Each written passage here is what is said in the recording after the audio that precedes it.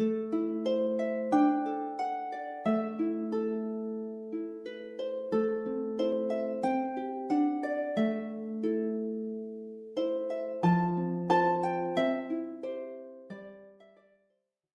just really excited for the opportunity to spend some time talking about the Ozark Trilogy and Suzette Haden Elgin and her work more generally.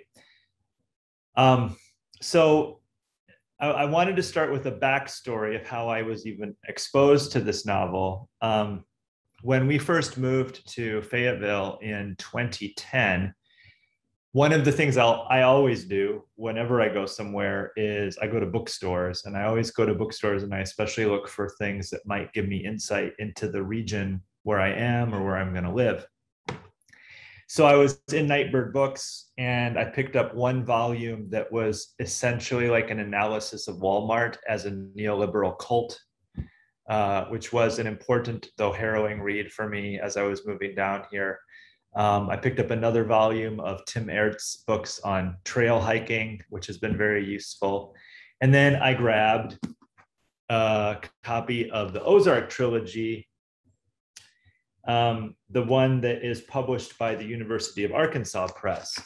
And I see that David Scott Cunningham is on here, so I have to confess to you that I did find it on the sale rack there. And that was one of the ways that I was tempted into first buying it, because looking at it, I had no idea of telling like what it was going to be. Like, is this going to be kind of a local vanity author? Well, the Arkansas Press thing helped enough for me to think, no, it must be more than that. But I'd never heard of Suzette Haden Elgin.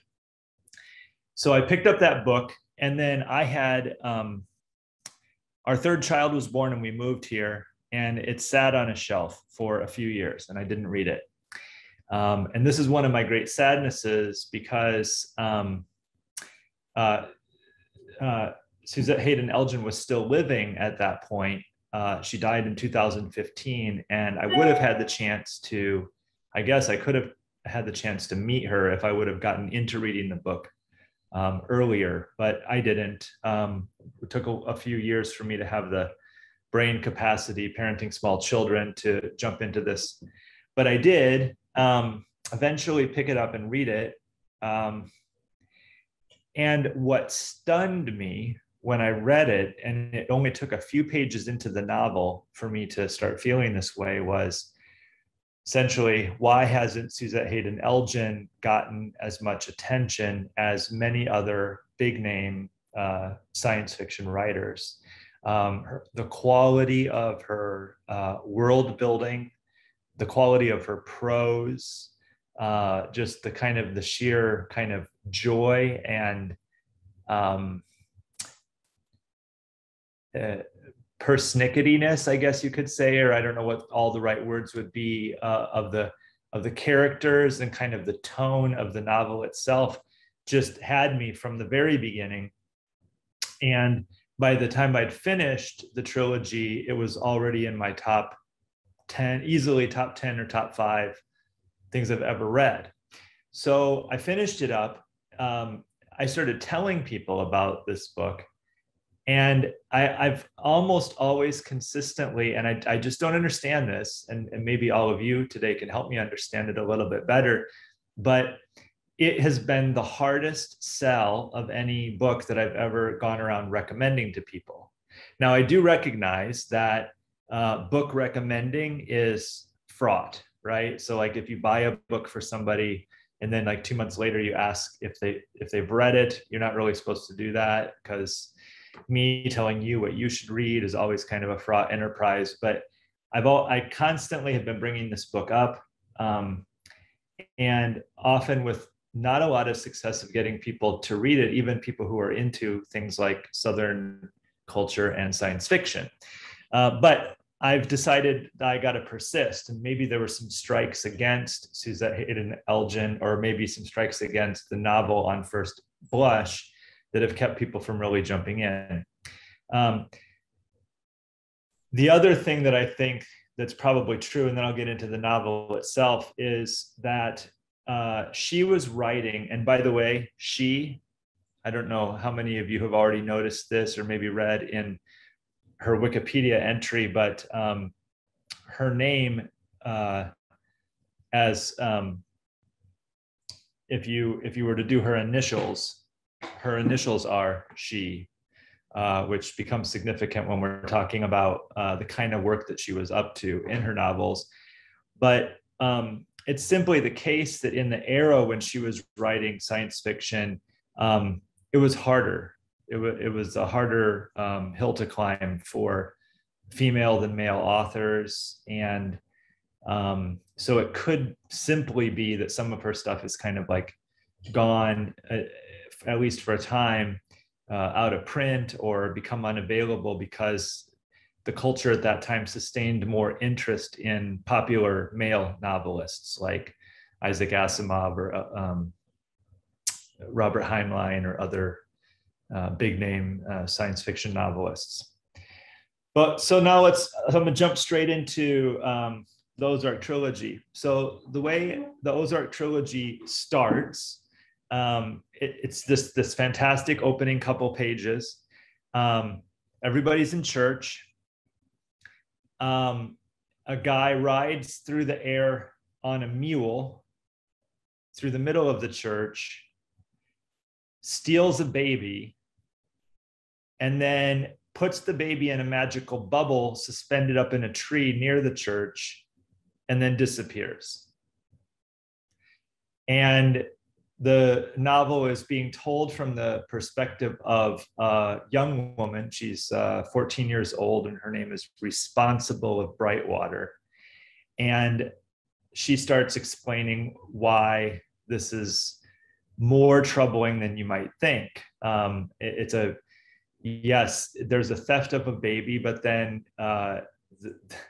oddly, the kidnapping isn't a kidnapping that takes the baby very far away. The baby is suspended in this tree right outside of the church. And some people who are magic users in this world know enough to know that you could easily dispel the bubble that the baby was in, unless the spellcasters had hidden some kind of additional spells inside of that spell that could be damaging, in which case you'd burst the bubble and also kill the baby. And so they have to all get together and make a decision. What are we going to do? How are we going to respond to this act? And also, this is just weird. You know, we've been living for 1,000 years in the world of Ozark, and generally speaking, things like this don't happen. And so then the novel starts to open out to help you understand why this moment is so unusual, and like why maybe something as troubling as this is happening at exactly this time. It turns out that the 12 nations that are part of this world of Ozark are going to be having a meeting relatively soon where they make a decision about how and whether they're going to maintain their federation as a set of nations. And so some of those countries are more or less interested in maintaining the union. And so it could be that somebody is trying to create turmoil or dissent so that by the time they actually get to that meeting, that's part of it. And then you get introduced to this culture. So imagine, this is what you need to imagine if you're decided you're going to take a stab at reading the Ozark Trilogy. The premise of the Ozark Trilogy is that a group of peoples, predominantly, it was 1,000 years ago, so they don't have a full memory of who all came to the planet. It's been so long that some things have been forgotten, but essentially there were these people groups from Earth, from the Ozarks, who decided to move to a planet far away from Earth. And it was in an era when some Earthlings were settling the wider galaxy But apparently the Ozarkers were early. So they have these spaceships that they get in. They fly in this spaceship to this new planet. She doesn't go into a lot of detail about exactly how they accomplished this, but it seems to be the case that it was like one spaceship powered by magic somehow. And once they arrived on the planet Ozark, then they were done using many of the technologies that they needed just to get there. And so part of the commitment by all of these Ozarkers, no matter where they went, settled on this planet, was to only adopt the parts of the technology that they thought would contribute to thriving the kind of culture they wanted to develop. So over the course of the novel, you find out, for example, that they voted not to have robots, even though that was a technology that they had as they were coming to the planet. But they did keep a communication network between the 12 nations. So they have like comm sets at the castle, kind of at the center of each nation, and they can get communication between those places around rather quickly. They do keep certain kinds of like conveyances, like multi-passenger vehicles that are powered by solar.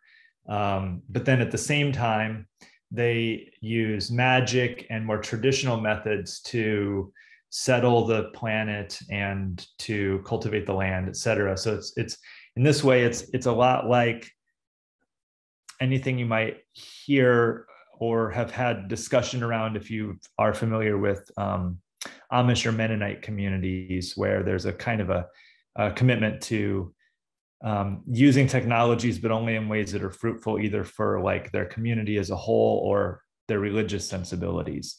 And each nation varies in the level of technology that they're willing to use. So there's a couple of outlier groups, like one group's called the Travelers, and the Travelers are known across the planet for being very anti-technology, and they have a very serious kind of demeanor in everything that they do, right down to their clothing choices. That's more along the lines of what you imagine with conservative Amish communities. So they land on the planet, and then there's this origin story that they tell themselves, although it's way back in their history, that they did crash land into the ocean on the planet. Some kind of beings, very large beings that are like whales with legs, lifted them up out of the water, brought the ship to the shore, and then the lead granny leads the way to the settling of the planet. The whales disappear into the ocean, and the Ozarkers have never had interaction with those creatures that are in the oceans ever since that initial that the whales saved them. And then as they settle the planet, they maintain these cultures, and what they maintain is they maintain a kind of a traditional family community culture. A big marker of the Ozarkers is they're essentially two, rather than just one authority within the communities. There's actually two, but each has a different kind of power. So the one kind of authority are the grannies, and the grannies use granny magic, and granny magic is more around healing and also like divination, like getting a sense of what the future holds, and those kinds of like more mystical and care forms of magic. And then there are male magicians. They have to be male.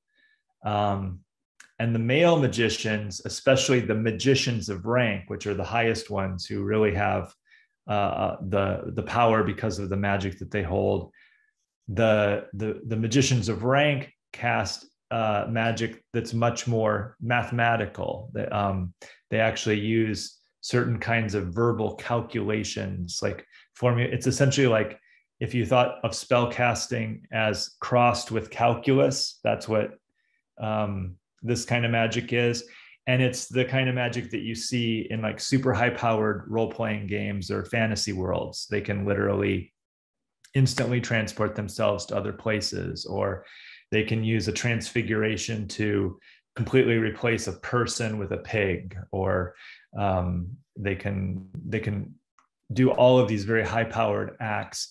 But the one thing they can't do is they don't have the power to do the granny kinds of magic. So they can't see into the future as easily. They don't have a sense of like oracles that they can tap into. They're not healers. They're more of these like engineer magicians. And then there's a couple of things that are maintained that are deeply a part of the culture that are magical, but are also based on the planet. And the most humorous part of that, and you keep seeing these recurring over and over again. And I'm actually going to show you a picture here, and I probably need to get rid of the background for a second. My background is a map of the world of Ozark, which is also in the book. But go to none here for a second. So here's the cover of the original Ozark Trilogy, and here is Responsible of Brightwater riding her mule. So there are these creatures that they discovered on the planet. They're native to this planet, who willingly submit, I guess, in the same way that like dogs and cats submit to us and certain kinds of community with us. They put up with the ways we pet them or lead them around on leashes,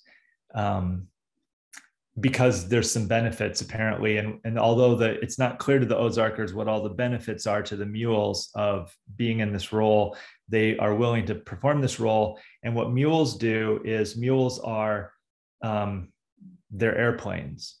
So the mules fly 60 miles per hour. And it's the main high-speed form of transportation other than the magicians of rank who can teleport places instantaneously. And there's one description in this book that I just love. It describes that the most of the mules, especially the ones that are named and are proud, they never deign to actually look like they're running in the sky. So while they're flying around the planet and somebody's riding on their back, they just kind of like dangle there in the air and just kind of ride along.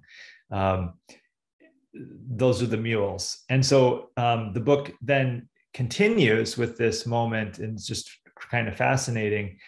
There's this one character, Responsible of Brightwater, who is the kind of like the reincarnation, although not exactly, but there's always one of the deep cultural parts of the Ozarkers is the grannies name everyone. And it's a big deal to give people the right name. And once in every generation, a girl was born and her name is Responsible. And then that they know that if that Responsible is going to play a special role within the culture. And so this Responsible of Brightwater has been doing what other Responsibles have done before, which is she secretly learns the high magic of the magicians of rank, in addition to living with the women and learning granny magic. And so at 14, she's like this savant. She's better, more gifted at the high magic than the magicians of rank, and she knows granny magic.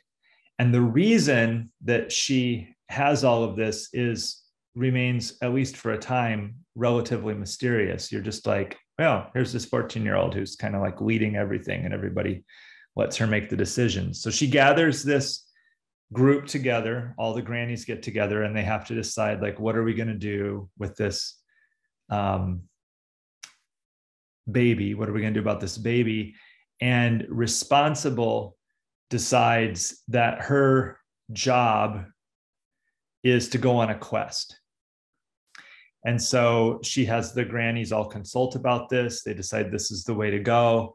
And so she puts on this in a way, it's kind of like a cosplay regalia. It's not how she normally dresses, but she puts on all this fancy stuff. And that the first novel of the three is her just going on a quest. So she goes to all 12 of the nations, visits each one in turn. And the grannies announced to her that this is the right thing to do. She should go on a quest, but if it's a real quest, it has to be a real quest. And so she starts going on the quest, and when everything is easy for her, some of the grannies actually like throw stuff at her magically because they want to make sure that the quest fulfills the purpose of a quest, which includes dangers, risks. But what she's trying to do as she visits each one of the kingdom is both get a sense of what's going on in the nations, and then also see if she can get to the bottom of who has made this baby suspended in this bubble, while the rest of the baby's family, there's one family in each nation that's like the lead family. They're the officials, and they're camped out underneath this baby, wondering what's going to happen and have to live there for months. And so she makes this trek around.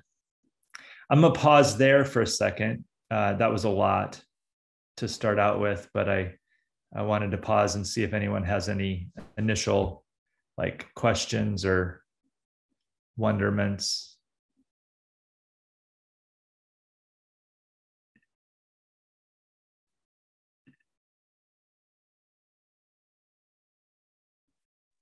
I'm not seeing any questions in the chat. Okay. Well, then I'm going to pull this up. Can everyone see this Yes. map, I hope? Okay, great.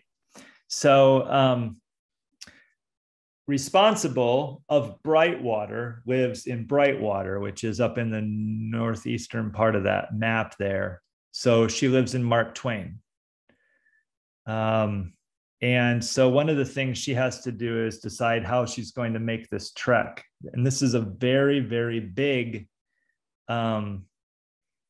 world. If you look down at the bottom, you can see that the scale is 4,000 miles, which is just one small part of the map.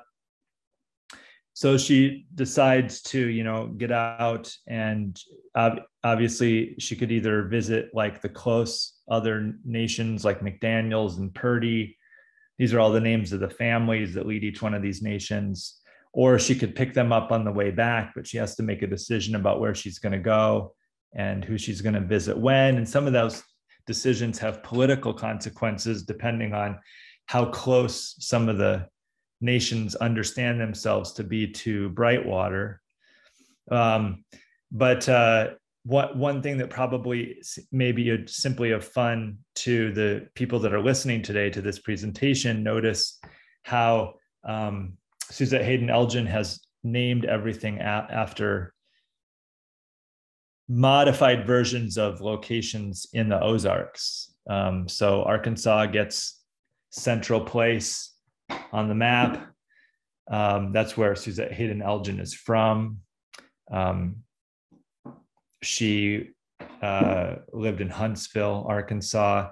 You get Missouri right in there, tucked in there next to Arkansas, Oklahoma, Kentucky, Tennessee. And then you have these family groups that are, so some of the countries, they're not really countries, are have more than one family that leads portions of them. So it's kind of like North and South Carolina. So you have the Lewises and the Motleys are neighbors on the landmass of Missouri, and there are three families that are on the landmass of Arkansas. Whereas as compared, the Travelers and the Womacs, who are considered to be the more backwards groups, are off in these much more remote locations. Which is kind of funny, but also accurate. So she's got this map that she's drawn out that kind of gives a sense of the world. And this is one of the things that I find just fascinating about Suzette Haden Elgin is the level of world building that she engaged in. It's so comparable to some of the other great novelists that we now just kind of live in awe of.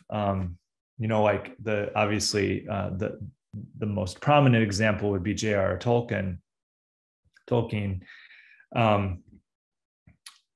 She did a number of things that were quite similar to how he engaged his creative process. So, he was a synthetic language creator and created multiple languages for Middle Earth. Suzette Haden Elgin did not create a separate language for the Ozark Trilogy, but she did create an entire synthetic language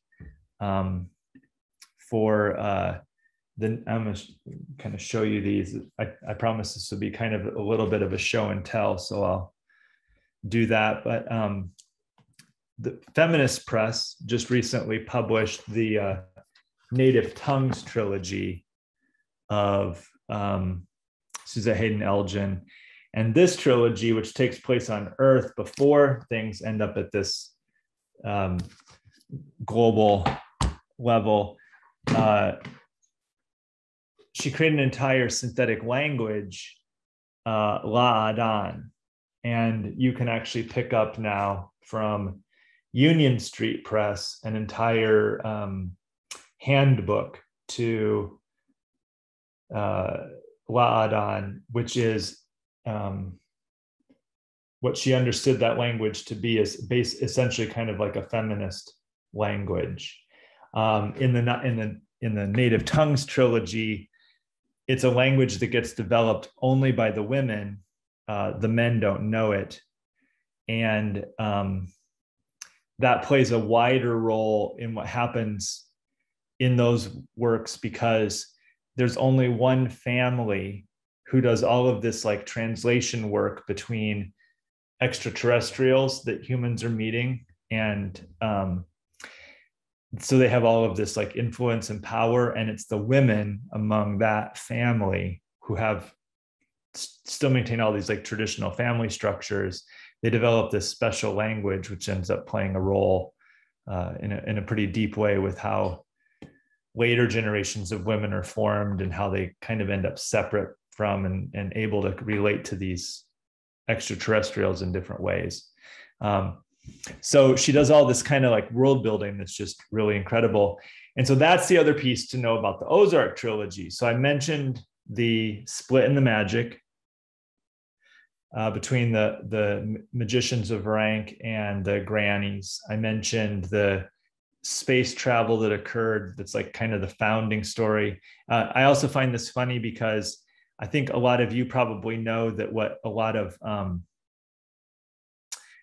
Midwesterners did. I know this was true when I lived in Wisconsin. I think it's maybe true for some Southerners as well, was they traveled from like the place where they originally moved from, like say, like in Wisconsin, it was where I lived, it was these Norwegians were like, we got to get out of Norway. It's really bad here. And then once they got to the place they were moving to in Wisconsin, they've never moved again.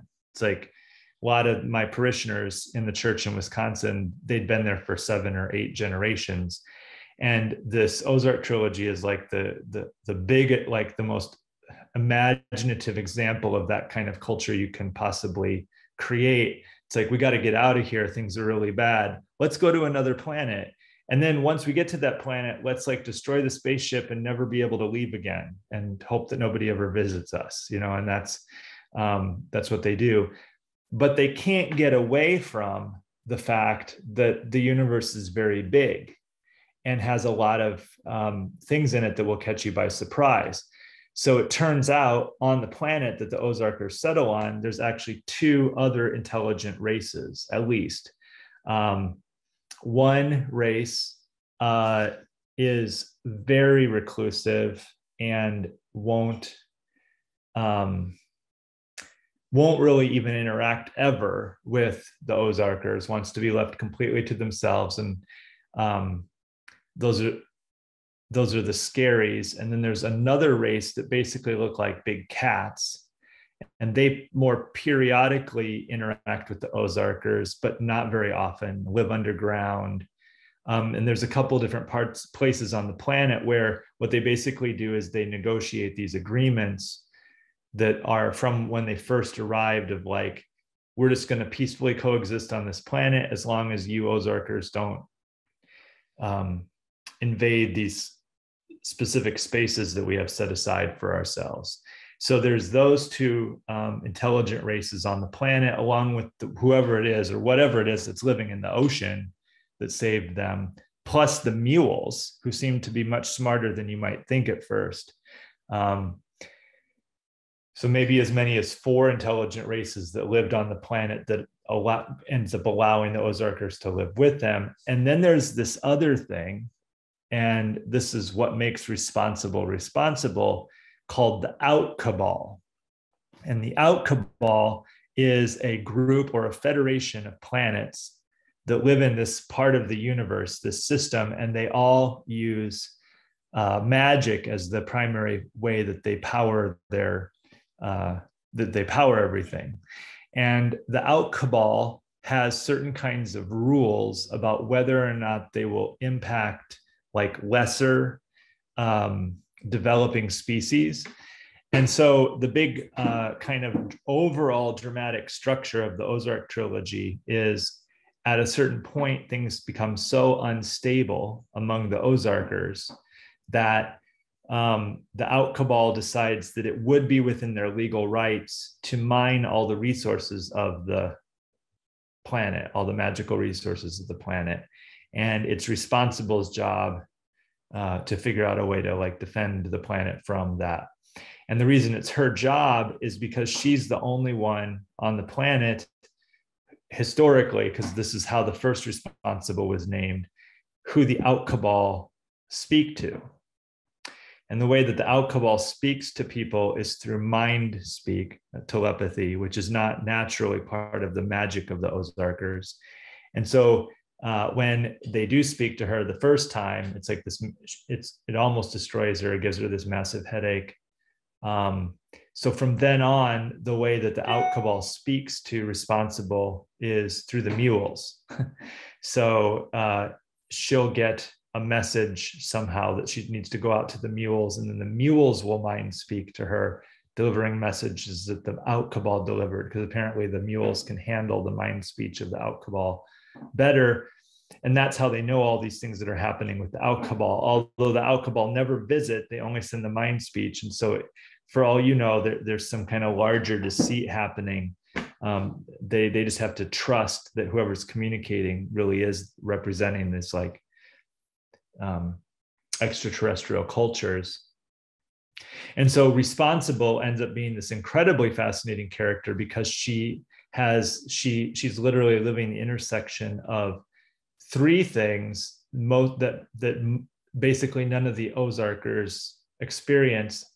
One's completely secret, one's illegal, and one she's involved in too early. So she has to become like a granny before she's a granny. It's illegal for her to do the magic of the magicians of rank, but she learns to do it anyway. And then nobody knows that she, other than the grannies, that she has this secret connection to the Out Cabal.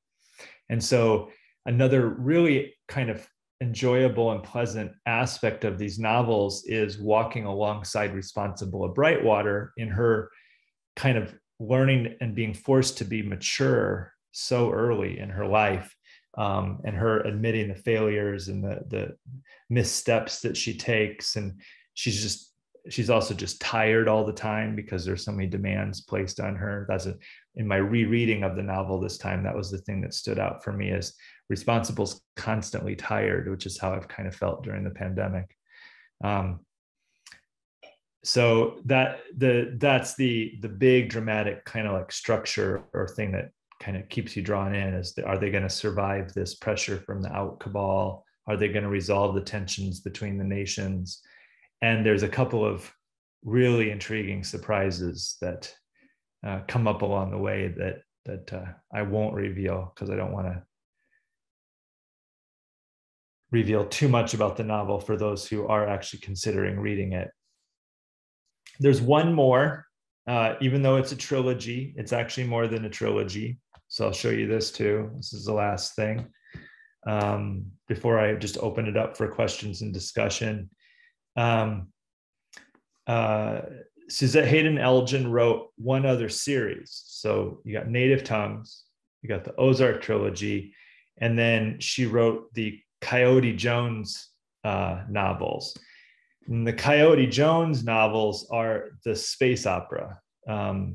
So I think that all of the novels are part of the same world in a sense, but the Coyote Jones ones give you they draw the lens back and allow you to see the wider galactic culture as a whole.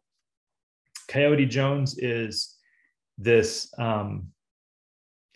the universe's strongest communipath, which means he can project mind speech out to hundreds or even thousands or maybe even millions of people at the same time. And he's also deaf to most other emotional mind speech back at him. And so he makes a really good, for that reason, he makes a very good diplomat to these other nations. And so that's what he gets assigned to do. Well, in one of the novels of the Coyote Jones series, Coyote Jones visits Ozark. And I want to end with these geeky images because it's just so fun, but I love this, all these pulp fiction novels from the 80s and the level or the lack of a level of quality art. But here's Coyote Jones crashing in a spaceship. And here's Responsible of Brightwater watching him crash. So this is actually the fourth Ozark novel. And then there's a series of Coyote Jones novels, and this is really fun. So there's At the Seventh Level. You're going to get some different aesthetics here. You get Furthest, different kind of artist here. And then this is my favorite one. I've been scouring used bookstores for these over the past couple of years, and I found this one. This one is The Communipath, and it also has The Noblest Experiment in the Galaxy. It's 2 books in one, but backwards. So like you read all the way to the middle, and then you have to flip it over and read the other side. And if I remember right, I saw a few of these when I was a kid, but I don't think they did this very often. And so there's one pair of novels, like this one came out in 1970, so it's 2 years older than me. 2 novels in one of Suzette Haden Elgin. And initially the Ozark Trilogy was published separately. Each one is a volume. So like here's the 3rd volume of the Ozark Trilogy that a parishioner gave me. Okay, now circling all the way back around to the local color story here. It turns out that one of my parishioners, Doug Williams, who sings in our church choir, what has been for multiple years the roommate of Suzette Haden Elgin's husband, who is still living, or until recently was. And so it's been this kind of fun trajectory, and I just learned that during the pandemic. So it's been this fun trajectory of initially moving here, buying the book at a local bookstore, indie bookstore, getting into this story, and then now just thankful for the opportunity to be with Shiloh and talk about a book that I love so much with all of you.